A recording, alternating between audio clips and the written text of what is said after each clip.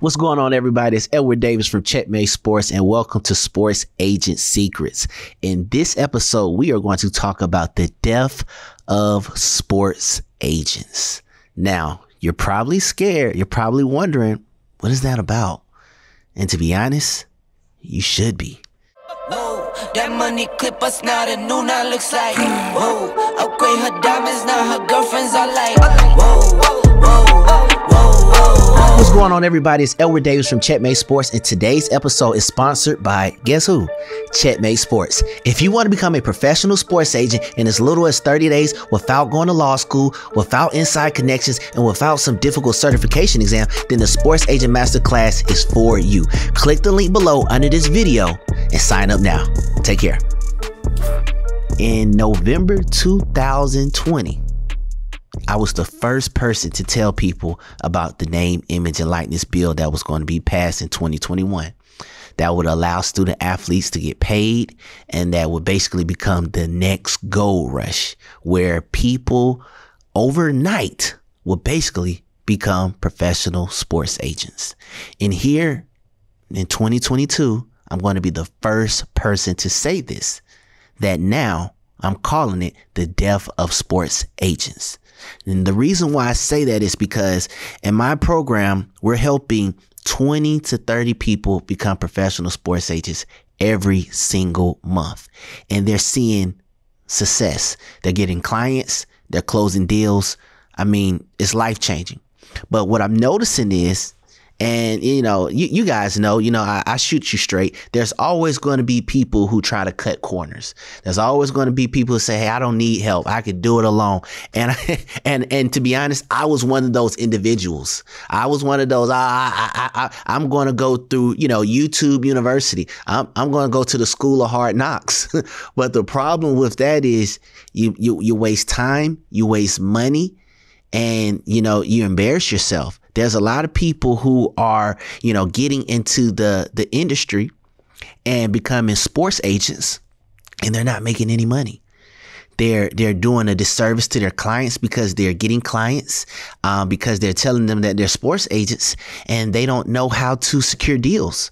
They don't know how to market their clients. And it's really doing a disservice to the industry as a whole, because it's painting agents in a bad light. And just to be honest, agents already have a bad stigma. And now when you get guys men and women who don't really know what they're doing, it's going to, bring the industry down as a whole. On the brighter side, and what I can say is the agents who do know what they're doing, they're going to get even richer. Now, if you check the Forbes list, the top agents in our industry are making between 20 to 100 million per year, not for their whole career, per calendar year. So it's a bunch of money in this industry, and it's going to get even bigger with student athletes now being able to get paid. So the bigger agents, we're going to continue to, thrive. But what I've noticed is that a lot of the agents that are coming into the space, that they're not going to be able to make it out of year one and year two. And I wanted to do this episode so that you don't be that, be like them.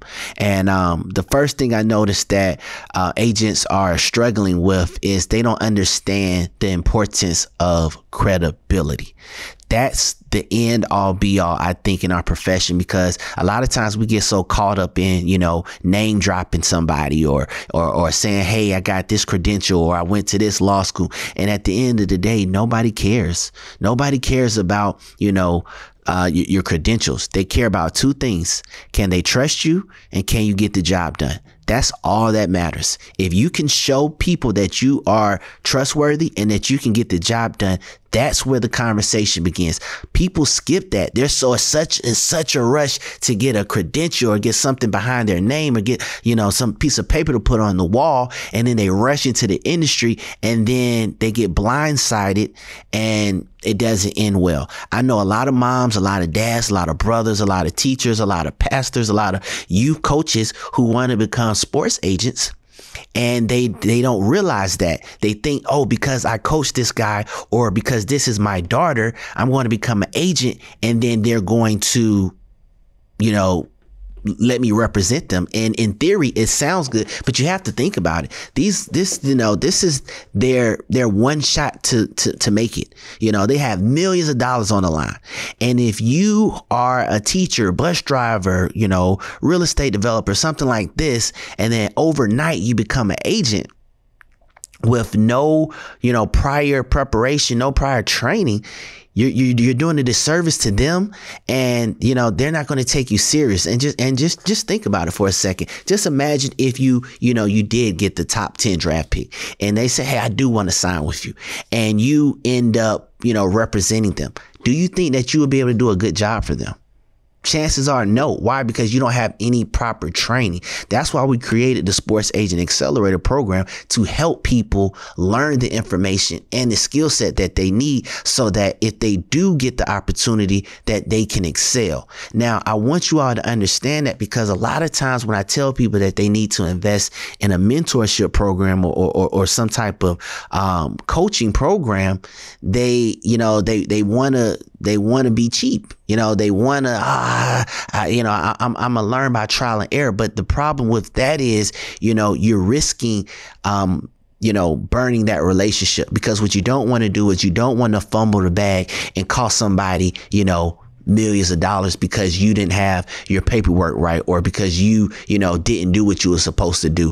I had an individual who went through our program. A client's name was Showtime Arnett, and he was a sports broadcaster in Indianapolis. And he was working in the industry for years. He grew up a ball boy for the Pacers, and just always been in the industry. But he, didn't know that he could become a sports agent without going to law school. He heard about our program. I remember he left a comment on my ad, said it was fake. It wasn't real. Instead of, calling him out, cussing him out, I said, you know what? I sent him a DM. Just wanted to see what was going on with the brother. We had a conversation. I said, hey, man, you go through our program, I'm going to prove that it's legit. He ended up going through our program. Within 20 days, we was able to get him his sports agent license without law school. I mean, he was pumped up. Cried tears of joy. But what happened next is the important part.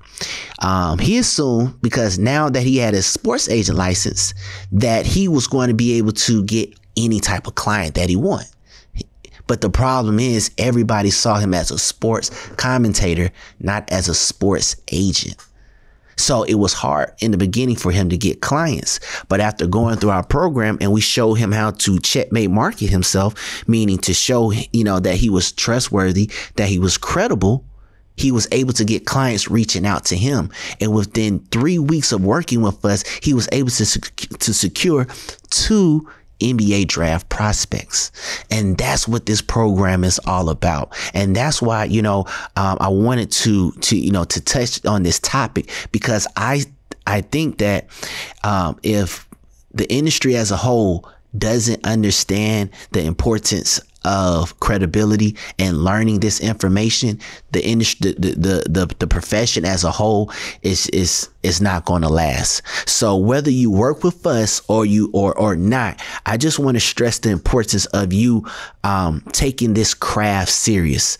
You have to invest in yourself, whether going through us, whether going through college, going to law school. You have to learn this information, because you're doing a disservice to the clients. These guys are practicing every day. They got morning workouts, they got classwork, they got study hall, they got practice. They don't have time to do this information, to practice and study all this. That's why they need individuals like us, the agents, financial advisors, the trainers, to be able to be that, source of information for them. So the whole point is, I don't want to make this some long video, but I just want you all to understand that if you're coming into the space, you have to invest in yourself.